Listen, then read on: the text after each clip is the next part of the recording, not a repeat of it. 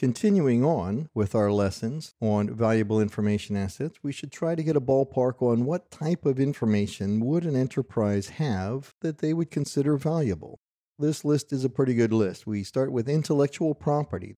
These are the trade secrets and the special secret know-how that a company has that their competitors only wish they knew. These are intellectual property or trade secrets that have value. Financial information, bank account numbers, credit card numbers, account numbers, all these types of financial records and information can hold a great deal of value to an enterprise.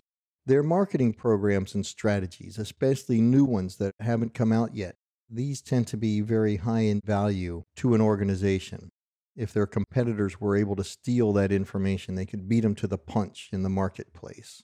Research and development programs, the status and direction of those R&D programs. What are we working on? What inventions are we creating? What new product are we about to release? These are the types of secrets that a company will hold valuable as well.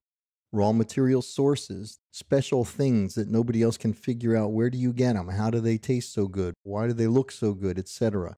So the vendor list is often a source of high value when it comes to information assets.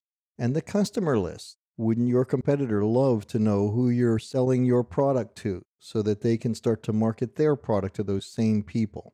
Customer lists are often considered to be valuable information assets. And then finally, when we get down to more of an individual level, we look at something called personally identifiable information, or PII. So let's take a more detailed look at what is PII.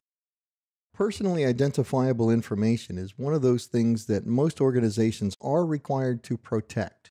They have to protect the PII of their employees and of their customers primarily.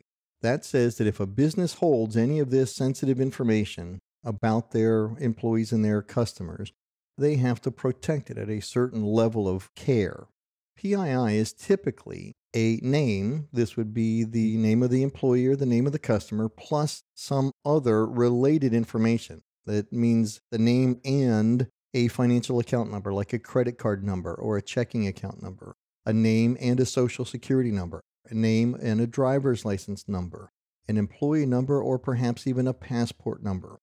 Now, this would be the bare minimum that we would have to establish what we would call this sensitive information. A person's name alone generally isn't considered PII. A credit card number without the owner's name, once again, still is not generally considered PII. You can't make a purchase without knowing the correct name that goes along with that credit card number. So these two things have to be held together, a name plus one of these things.